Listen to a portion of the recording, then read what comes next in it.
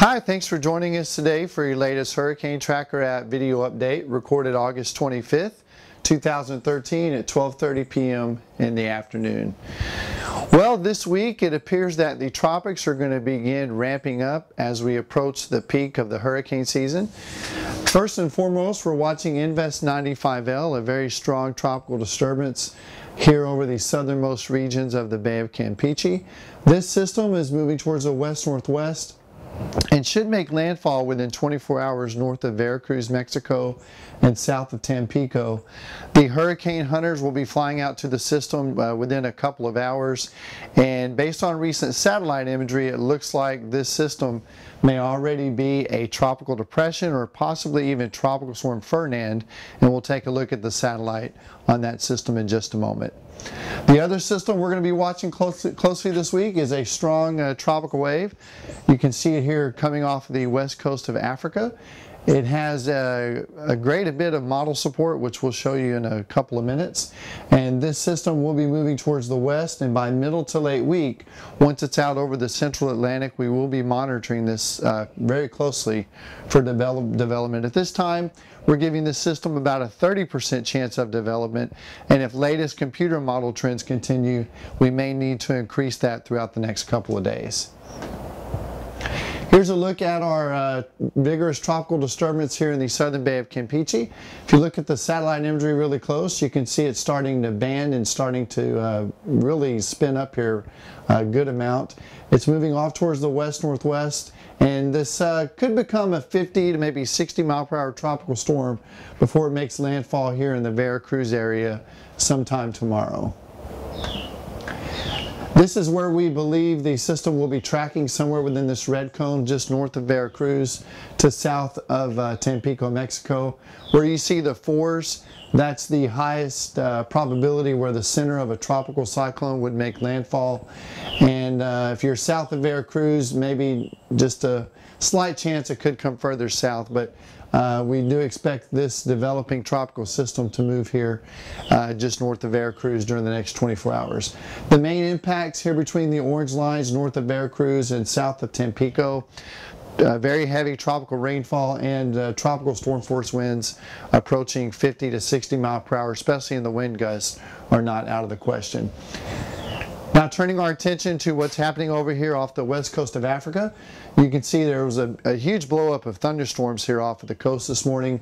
It's continuing to grow in size and pushing towards the west, and it should be moving just south of the Cape Verde Islands during the next couple of days. I want to show you 4 computer model runs. They're all showing development around Wednesday and Thursday, several hundred miles east of the Lesser Antilles. The GFS model, the NavGem model, the film experimental model, as well as the CMC.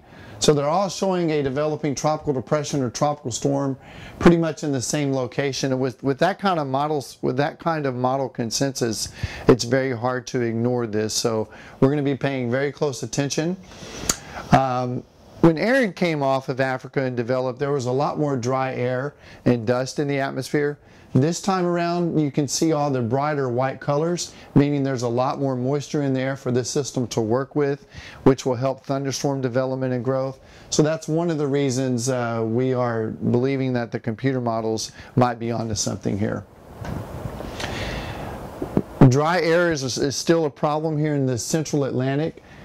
If the system develops where we think it will here in the central Atlantic, south of this dry air pool, as long as it can stay south of this dry air here in the intertropical convergence zone, the dry air really shouldn't affect it too much.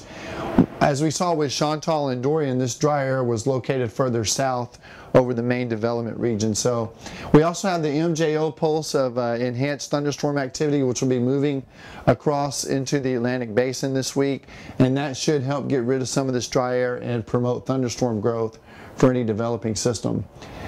This is an image of the lower level vorticity, the amount of spin in the atmosphere underneath the tropical wave. It does have a very vigorous area of vorticity, and that's when you see an area of vorticity like that coming off of the coast of Africa, it's almost a medium to high chance that something could develop. So when it already has vorticity over land, that's not a good sign.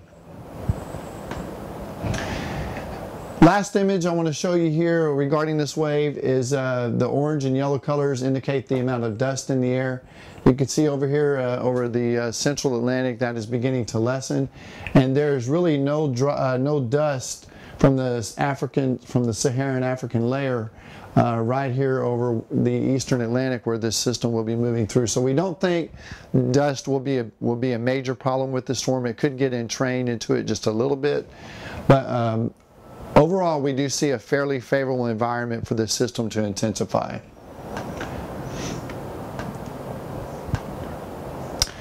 Before we end the video today, I want to refer back to an image we created a couple of months ago. Over the next several weeks, especially the first 2/3 of September, we are expecting quite a bit of tropical activity here in the main development region. And while there could be some recurves here off of the eastern United States, more than likely we're going to see strong high pressure here over the western Atlantic, and that could open the door for possible landfalls really anywhere from Texas all the way up through the mid-Atlantic coast. So we're not forecasting this to happen. We're just letting you know that if you live or have interest in this region over the next few weeks, please pay very close attention to what's going on out here over in the deep tropics. We'll be back with another video update likely tomorrow. But again, I would not be surprised to see a tropical storm form, Tropical Storm Fernand, out there in the southern Bay of Campeche once the hurricane hunters get out there this afternoon. Thanks for watching and for using the Hurricane Tracker app. It is available at www.hurtracker.com. Have a great day and thanks for watching.